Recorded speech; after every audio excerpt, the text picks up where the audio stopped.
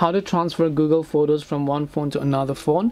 Hey everyone, welcome back to the channel. In this video I will guide you on how you can transfer Google Photos from one phone to another phone, so make sure to watch the video till the end.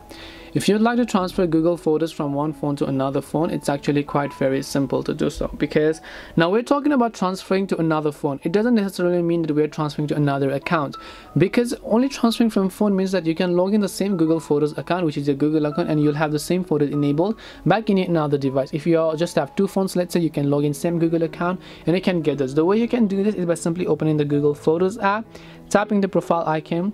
Make sure to back up everything, because everything will be backed up to your Google account, and no matter wherever you log in this Google account to, whether it be from your browser or whether it be from another phone, all the Google Photos, you'll have access to it and you'll be able to see all these Google Photos that you've saved to your Google account. And because these are going to get saved to your Google Drive storage, so that's the thing you understand. However, if you're talking about, let's say, you don't want to log in the same account, then in that case it's a little bit a lengthy process, because I wouldn't really recommend you do it unless you're not really willing to do that. You can come to sharing tab, go to create a shared album, give your album a name, and inside this album I want you to simply go ahead and select all the photos that are inside your Google Photos, right?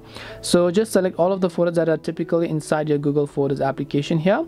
Once you select that, tap the add option, and now once you've done that, you can just basically tap the share option from the top right in order to go ahead and then basically share it to the Google account that you wish, which you're going to log in another phone. But the easiest way I said is just log in the same Google account after you back up everything, and you'll find those similar photos in another phone. If you have any questions, feel free to leave them down. Thank you for watching and see you in the next video.